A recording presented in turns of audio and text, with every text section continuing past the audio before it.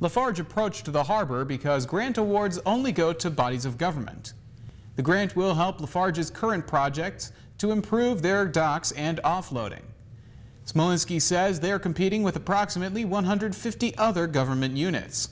But she gives reasons why she feels Lafarge would qualify for the grant. Because of our location, the fact that there are that many small ports available for the funding, and the cement and aggregate that they haul out of Lafarge, there's a possibility that they can qualify for this grant. Smolinski explains how Lafarge will use the grant.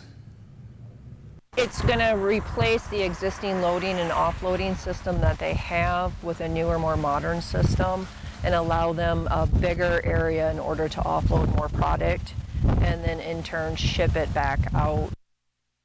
Smolinski says Lafarge asks for $5 million for their project. She says being a port in need on the Great Lakes and having an infrastructure project looks promising.